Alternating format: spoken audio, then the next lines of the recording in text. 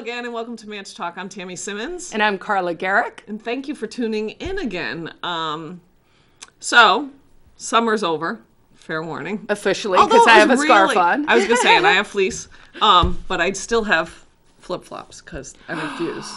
Smart. I got at least another month. Yeah.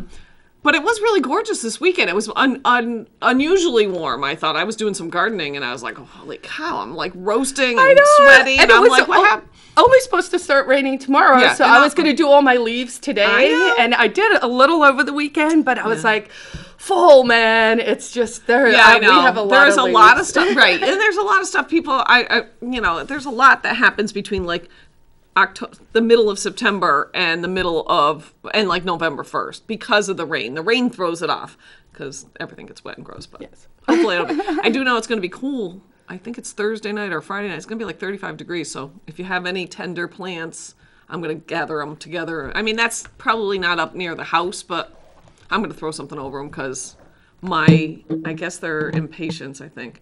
Oh, no. My begonias that I bought on clearance late in the season for like $1 are like thriving. Oh, so really? I don't want to kill them off. Oh, yeah. So I'll gather those up and I'll get rid of all the other stuff that's looking a little scarce. So speaking about impatience.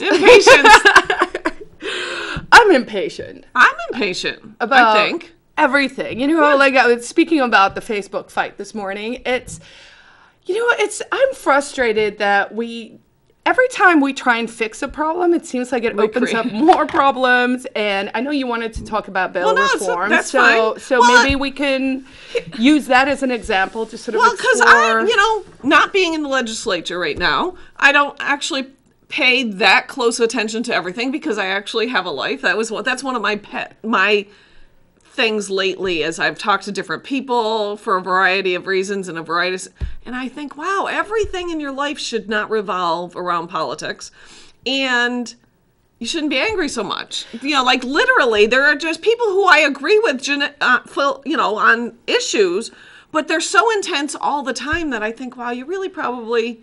Like, you should get a little more balance. I think, exactly. So I was going to say the two of us are both good examples. Like, you get up, you read the paper, you go, you have peaceful time. I like to garden. Well, my husband might argue about how peaceful it is. He works in his office and I sit in the living room or out on the porch and, generally just sort of yell at the newspaper a lot. Even if you're a legislator, you still have to step back and enjoy life. Otherwise, you do become angry. Well, I think also the thing about balance is something that as a nation and certainly as Granite Staters is something we should be thinking about, right? Yeah. So if everyone's kind of like mad and yelling at each other and all of that stuff, it's like at some stage you have to ask yourself, is this are we being manipulated into this frequency and this energy of right? And I do think we are. I think we are too, because it's just we're seeing the I think the last throes of a empire, right? In the sense that, we have too many laws. There's too much pitting of groups against each other. And so, the media has to actually take things to these extremes because, to get you to pay attention to them. Because everyone wants to, and I encourage people actually to switch off. You know what? If you could have a game night, watch a movie, go for a hike, work in your garden, love your friends and neighbors, go help someone, go to a soup kitchen, do some good stuff. But like to be upset about like Trump and 24/7, I have 2020 election and all of that. It's like the only reason all of us care is because government's too big. Right. And you say that about like, I don't want to make this about Trump, but there is this direct anti-Trump, like everything in life revolves around Trump now. I don't care what people's views are on things. So you got all this discussion over e-cigarettes and vaping and should they be banned and all these things. And someone who's a Facebook friend who I know is very anti-Trump and is a very, very left, and that's fine, said, so what? How did these get approved by the FDA? Is it because of the Trump appointees? And I thought, what? So I literally Googled because, I take a step and say, well, let me Google who approved, did the FDA approve? Well, the FDA actually never approved any of these items. They only recently in 2016 got regulatory authority over them. So I commented back because I'm thinking, okay, let's take this as a little, maybe you didn't know. The FDA didn't approve them. So no. And I got back, meaning what? And I was like, meaning you're mistaken. I'm answering your question. Meaning you're mistaken that somehow, I said, I interpreted your post to mean that somehow Trump is responsible for e-cigarettes and vaping.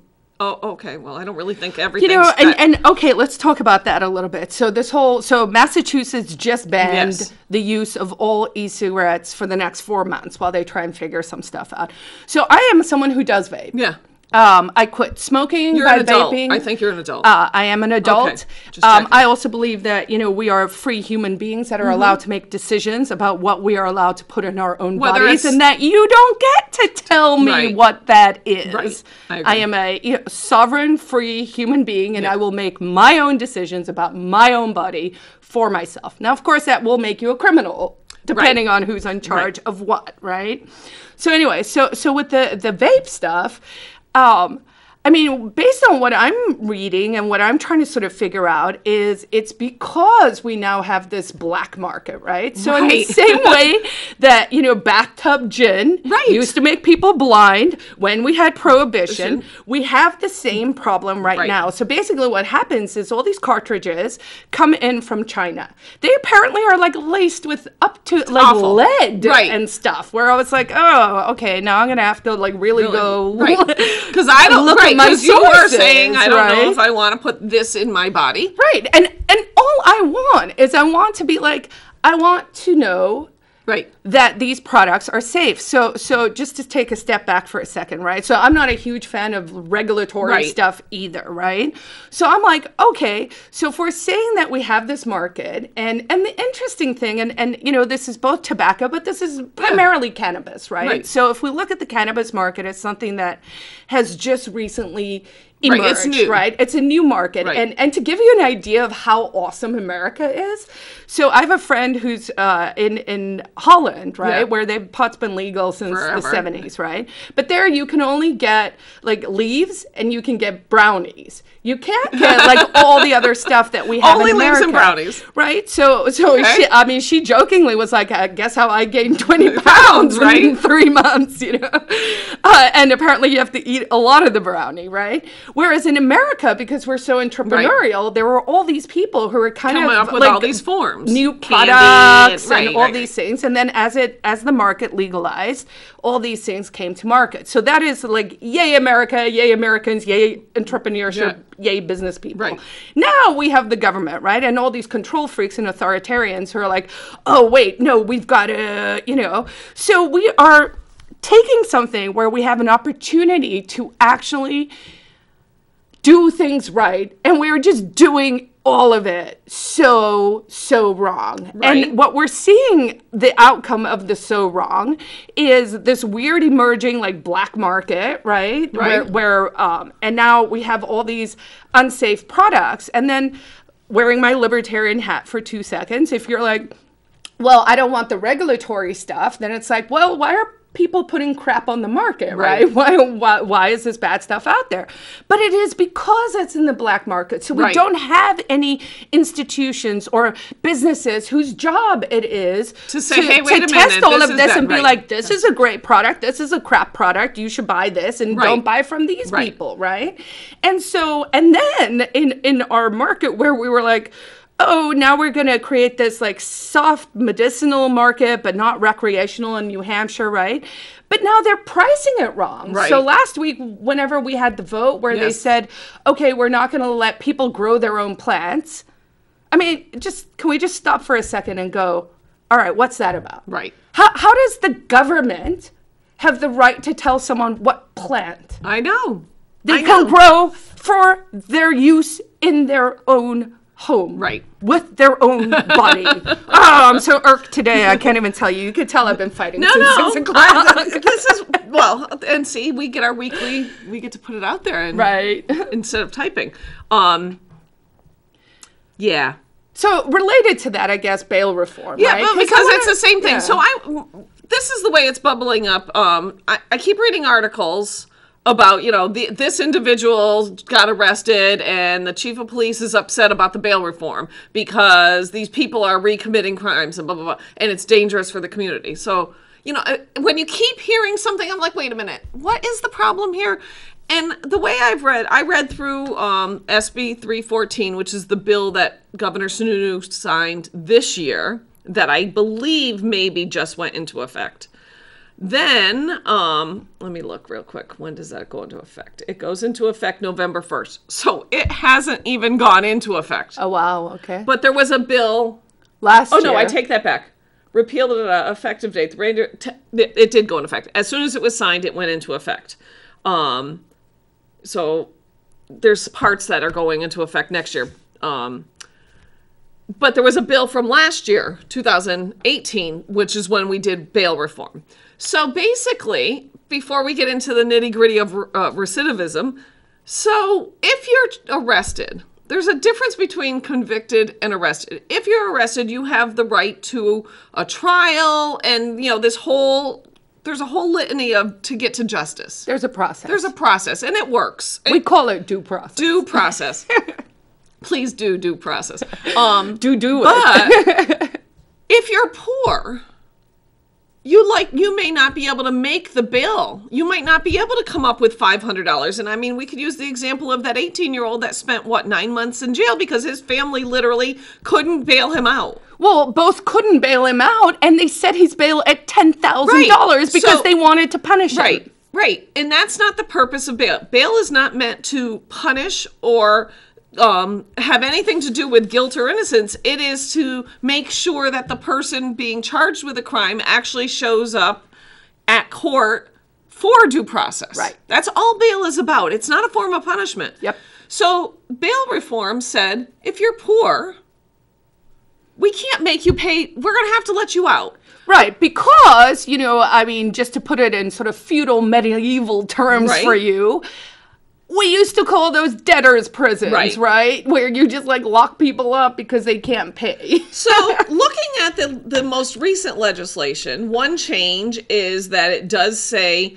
the bail commissioner's fee of $40. If the defendant is indigent, the fee shall be waived. Shall is always a tough word, but we're talking about a $40 fee being waived there.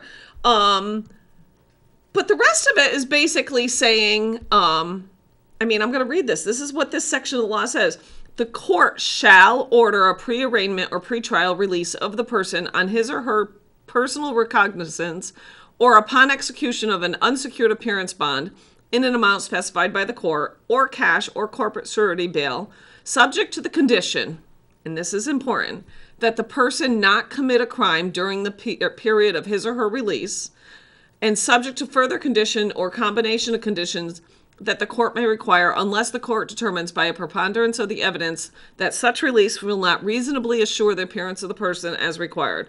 A person who the court determines to be a danger to the safety of that person or the public shall be governed by the provisions of a different paragraph, except that evidence of substance misuse or homelessness may be considered by the court, but such evidence shall not be the sole basis of dangerous determination. So if you're homeless, you are not automatically dangerous. If you are have a substance issue, that does not automatically make you dangerous. Now, if you just punch some guy in the face, the court can say you're a danger.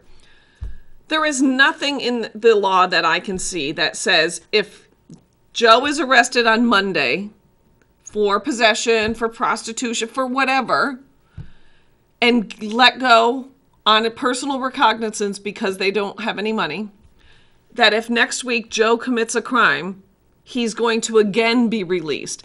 All of the articles I'm reading in the media make it sound like we just keep letting these people out over and over and over again. But that's not how... So if we are, we're not following the law. But I don't even know that we are. So I take issue with, I do believe that if you are poor, you should not be kept in a cage until due process is, because we're not talking about a week here. We're talking about months and months and months. Which, so let's jump in on that a little bit, right? So part of the challenge I think that the courts are facing today is the over-criminalization of everything, right? So if you make everything illegal, including kombucha, watch previous shows if you want to know my hatred of, if everything that's not currently not legal is now illegal. That's not how it's supposed to work. Raw milk ice cream, okay. So anyway,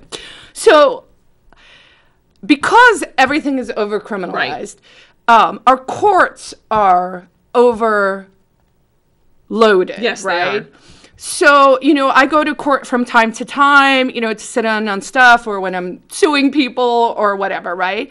And it's always interesting to me to watch the judges. Everyone's there. Everyone's just trying to do the right thing. I fully appreciate that.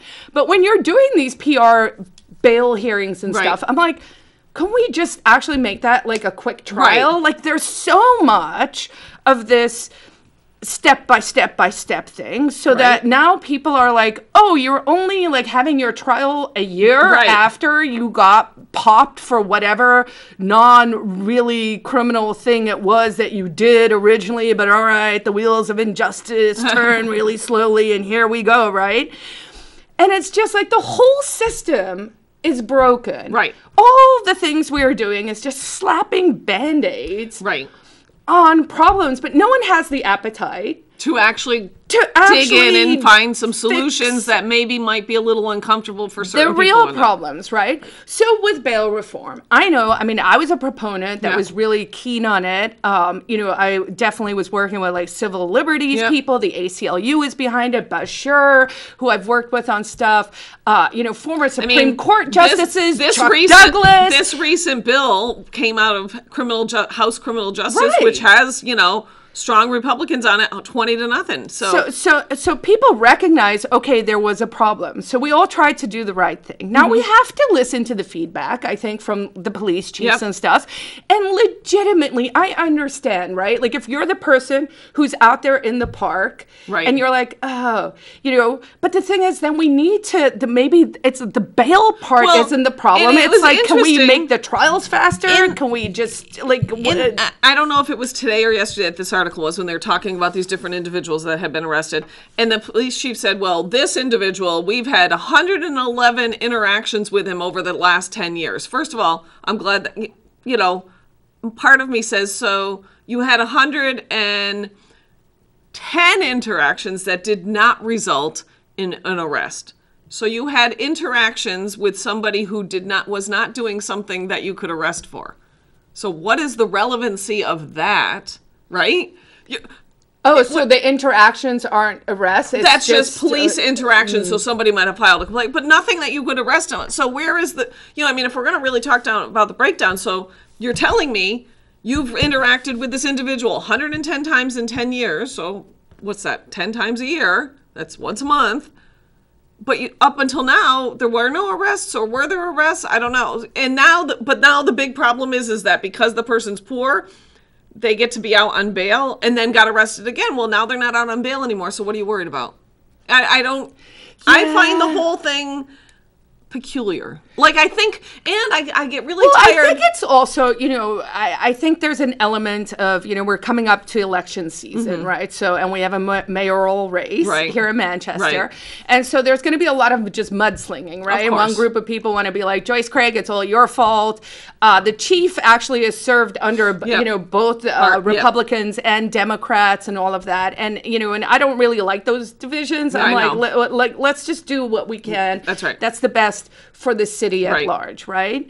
So maybe like part of it is just, I honestly was shocked. I drove by one of the parks the other day and I was like, it looks pretty scuzzy. Yeah. It really, it's sketchy. You're like, oh, that's not good. It's not great, and having watched that show on Seattle is Dying, right? So I was like, okay, like we don't want to end up like that. Right. So like, what are the solutions, right? And the solutions are reducing criminalization, The solutions are not this sort of catch and release. Like if you do have like 100, if it's not a crime, I mean, that's to the point where it's like, okay, so if these are mental health issues, then let's find a way to fix that. Then let's start to divert resources and it's funny that from the criminalization process, from the police process, from the let's arrest and hurt people process to, hey, can we actually like treat these people for the problems they have. I had a conversation. I was at an event and I was having a conversation with a couple people, and it was brought up that Ray Buckley is going after Victoria Sullivan, who's running for mayor, because she voted against Granite Hammer. And I'm pretty sure, I should look it up, but I'm pretty sure I voted against Granite Hammer. And I'm pretty sure after Granite Hammer, former police chief Willard said, if we're going to give any more money to anything, it needs to be to beds, not for more police officers. Right. Because anybody who's being objective and not looking at this about their own personal fiefdoms, our needs are not more police officers for this problem. Our needs are a way to make sick people not sick anymore, so that we don't need so many police officers patrolling the parks and doing all this stuff. So I just found it a little interesting that the Democrats are going after a Republican for wanting to fund beds. And It's like, wait a minute, isn't this supposed to be the other way? But then on the other side was talking with somebody who's a Democrat, and they were getting it wrong. And this person happened to have been a former legislator. And they were like, well, the new bail reform did away with the commission that looked at, like, that there was a committee that decided if this person was poor and could be free. And I looked and I'm like, no, the commission was to go back every 2 years and make recommendations for changes and to look at why there's problems and like to actually maybe deal with this and how do we better make the courts more efficient, both time-wise and financially. So it was just interesting how people pull and then they repeat. But you really do have to always go and read the words. I do believe, and I stand to be corrected on this, but my recollection is that when we looked at the drug reform stuff, the other component of that was actually drug courts, right? And that part didn't pass. So there's this issue. And one thing I really want to drive home today is I believe in limited government, right? So the way you limit government is you don't keep growing it. So if we have these problems and we have to create more beds, right, then we don't continue to grow the police department while we create the beds, because now we're just compounding, right? The thing that no one wants to hear and no one has the appetite for, and I'm the only one who will go out there and say it, is we have a problem. I think Chief Capano called for 10 more officers for this year. Solves it. It's not going to solve the problem. What we should be looking at is to say, okay, well, number one, I mean, if I was going to solve the world's problems here today on a Tuesday morning in Manchester, New Hampshire, President Trump needs to deschedule marijuana. I agree. That needs to happen. It has medicinal qualities. It should not be on the schedule. Right. We should stop with that. Because you know what? Some of these problems with like spice and all this other crap is because of prohibition. Right. So that would actually solve that would be a piece of it. A big chunk of it, right? So now these people, we can start to say, you are a patient, you are addicted to alcohol, whatever it is. Some addiction. So how do we fix that? We don't do it with more police officers clad in black with balaclavas with guns going around tasing people. Right. We do that with actually creating social services. Right. But if we are going to create these social services, this side needs to get cut. What I don't want to see is this gets bigger, and then we need now we need the courts to be bigger and whatever, which was the pushback on the drug courts, right? Because instead of taking a little bit from the regular courts and pushing it to drug courts, we had to come up with all new funding. Right. And I mean, it's the same thing that we see like with Right to Know, right? With Right to Know, we have a lot of issues. People aren't being open and transparent. They're not following the New Hampshire Constitution, and they're shady as all get out. And so we talked about creating the Right to Know Commission, which would be this commission of 14 people. And there was just a deep part of me that was like, we're just going to create more problems because now we're creating another body, and this is how government grows. So I'm saying, like, the way it should work is if we're going to do something to fix it here, then we got to cut somewhere else. Right. Grow something here, cut something here. Well, this is how we will find that balance, right? But if we keep growing, growing, we're metastasizing a cancer. The state is a cancer on us. And we can't, it doesn't need to just get bigger to make things better. No. And that's what people get caught up in that really easy. And you're like, well, how about we do this? I mean, I say the same thing about fire. We can do all of these things privately. Right. Well, that's Victoria keeps saying about that. Victoria says that because she did some ride-alongs with the police, and she's been out and about, and she's gone and talked to some of these homeless people who actually have stories and whatnot. And she said, they talk about the CID right now, Mayor Craig, they talk about, we're going to set up something for some treatment.